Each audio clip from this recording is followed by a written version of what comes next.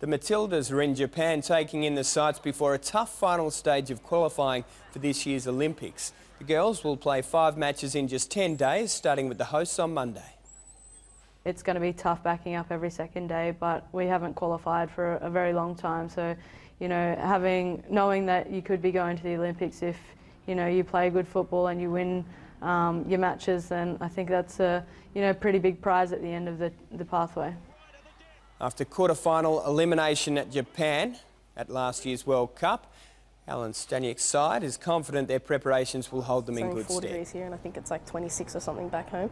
So it's a little bit of a difference, but I think that it's going to work in our favour as we've been training in the heat. So coming into the cold, I think our bodies are going to adapt to it very well.